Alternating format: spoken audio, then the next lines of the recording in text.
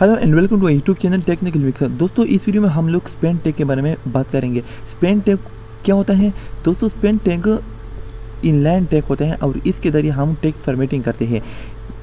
दोस्तों जब हम सिर्फ स्पेन टैग अप्लाई करते हैं टेक्स्ट पर तो हमारे जो टेक्स्ट होते हैं उस पर कोई भी इफेक्ट नहीं होगा, मतलब रिजल्ट में कोई भी चेंजिंग नहीं आएगी। लेकिन उसका हमारे साथ एट्रीब्यूट है, इसके अपने एट्रीब्यूट नहीं है। हमने जो पहले एट्रीब्यूट यूज़ किए हैं वही एट्रीब्यूट हम यहाँ पर यूज़ करेंगे और इसके द्वारा हम टेक्स्ट की फॉर्मेटिंग चेंज करेंगे। तो ये हम किस तरह करेंगे इस वीडियो में हम लोग देखेंगे। तो चलो स्टार्ट करते हैं। अब यहाँ पर मैं टेक्स्ट एडिटर ओपन करता हूँ। यहाँ पर मैंने इसको ओपन किया। अब यहाँ पर मैं क्या करता हूँ, यहाँ पर मैं कुछ भी टेक्स्ट लिखता हूँ। यहाँ पर फॉर एग्जाम्पल मैं लिखता हूँ this video tutorial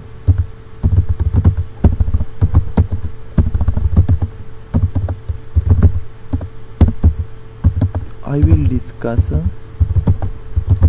about Spain tag. इसको मैंने यहाँ पर लिखा। अब इसको मैं सेव करता हूँ।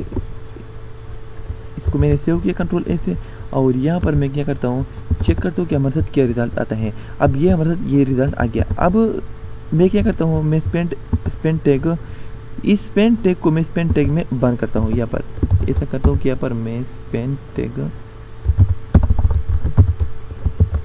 यहाँ पर मैंने स्पेन टैग लिखा और यहाँ पर मैं इसको क्लोज भी करता हूँ। क्लोज किया, मैंने कंट्रोल ए से सेव किया और यहाँ से भी फिर भी आप लोगों को सेव करता हूँ ताकि आप लोगों को यकीन हो जाए कि इस पर कोई भी इफेक्ट नहीं हो रहा है। अब यहाँ पर मैंने रिफ्रेश किया, यहाँ से इस पर इफेक्ट नहीं हुआ।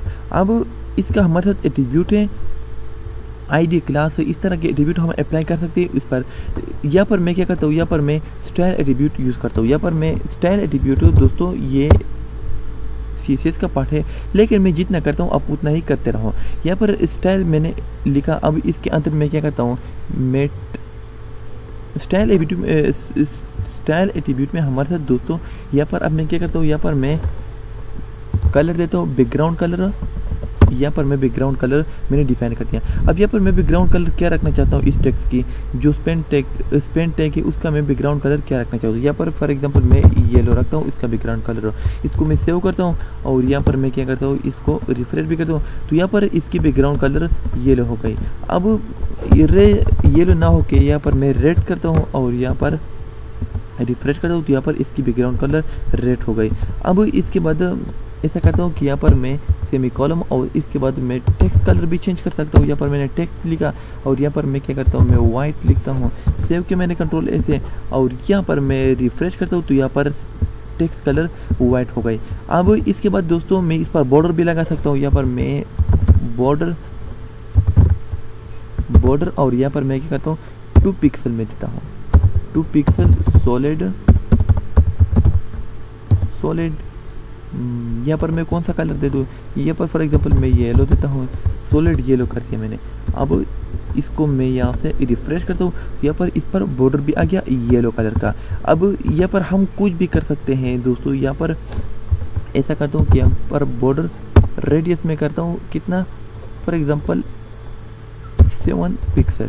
इसको मैंने सेव किया और यहाँ से इसको मैं रिफ्रेश करता हूँ तो यहाँ पर आप लोग यहाँ पर इस तरह भी कर सकते हो दोस्तों। यहाँ पर CSS के ज़रिए आप लोग कुछ भी कर सकते हो। यहाँ पर मैंने इतना काम किया, आप लोग अगर चाहें तो कुछ भी कर सकते हो यहाँ पर दोस्तों। ये तो था हमारे साथ स्पेन टैग। उम्मीद करता हूँ कि इसकी समझ आप लोगों को आई होगी और अगर इसकी समझ आई है तो वीडियो को लाइक कीजिए और सब्सक्राइब नहीं किया तो वीडियो को चैनल को सब्सक्राइब भी कीजिए और बेल आइकन को प्रेस कीजिए ताकि मेरे तमाम आने वाले लेटेस्ट वीडियो की नोटिफिकेशन आपको मिलते रहे। Thank you for watching.